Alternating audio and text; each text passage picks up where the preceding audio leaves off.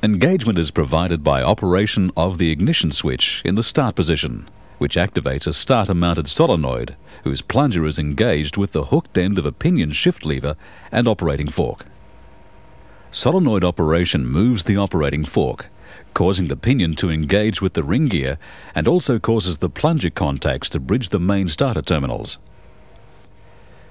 The fork locates in a guide ring on a pinion driver, which is coupled to the pinion via a roller-type overrunning clutch designed to transmit drive in one direction only. The pinion driver is mounted on a helix machined on the armature shaft to form a very coarse thread. This allows the pinion driver to rotate slightly when it is moved towards the ring gear, and this feature, together with a chamfer on the leading edge of the ring gear and pinion teeth, is designed to assist meshing and easy engagement. However, if the pinion teeth butt against the ring gear teeth and engagement is prevented, the guide ring continues its axial movement by sliding over the sleeve of the driver and compressing a meshing spring until the plunger contacts bridge the main terminals and the armature begins to turn. Slight armature rotation and the force from the meshing spring allows the pinion teeth to drop into mesh with the ring gear, assisted by the screw action of the helix.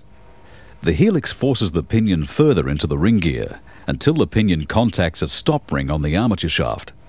This prevents further axial movement, and the driver and pinion now lock to the shaft via the helix and overrunning clutch and transfer the armature rotation to the flywheel. The pinion has only a small number of teeth compared to the ring gear, and this means the armature will rotate several times for each revolution of the flywheel. The gear reduction also multiplies the torque from the starter motor. As soon as the engine starts, its rotational speed will eventually exceed the speed of the armature. At this instant, the overrunning clutch breaks the connection between the pinion and the armature shaft and prevents overspeeding and damage of the armature.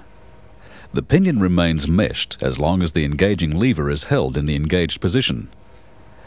Releasing the starter switch allows the solenoid plunger return spring to return the engaging lever, driver, and pinion to their original position.